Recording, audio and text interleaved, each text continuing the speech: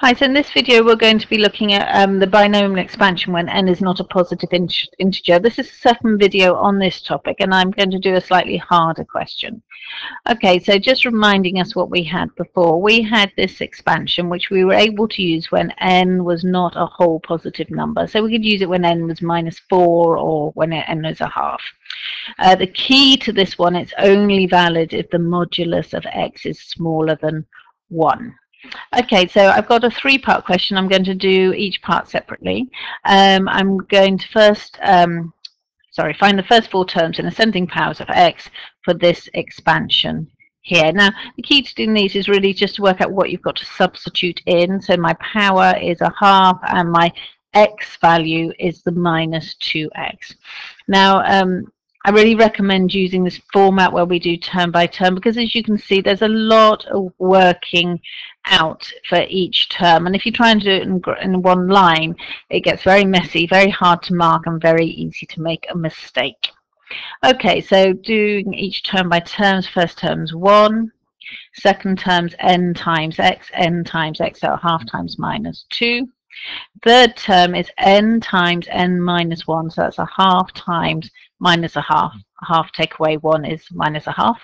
And then times x squared, so that's -2x all squared over 2 factorial, that's 2 times 1, and you can work that out to get this.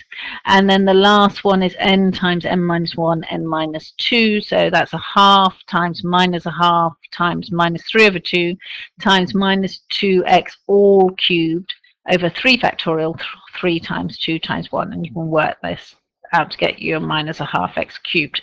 So the first four terms in ascending powers of x, as that means as x is going up, of this expansion is 1 minus x minus a half x squared minus a half x cubed.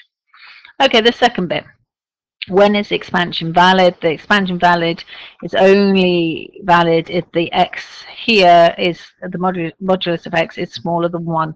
So Rx is their x, so Rx becomes here, so it's only valid if the modulus of -2x is smaller than 1. Okay, and we did a similar question like this in our C2 module. Using suitable values of x, find an approximation for the square root of 0.83 decimal places. So what do we have? We have our expansion. We have the same power. So that means to make this look the same as that, what I want to do is make 1 minus 2x equals 0.8. I put that like that, and then I work out what x would be, and x would be 0.1. I then take my x equals 0.1 and just pop it in the expansion. So it's 1 minus 0.1 minus a half 0.1 squared minus a half 0.1 cubed. Work it out, and I give it to whatever they've asked. They've asked for 3 decimal places, so I will give it to 3 decimal places here. Okay, I hope that's helpful.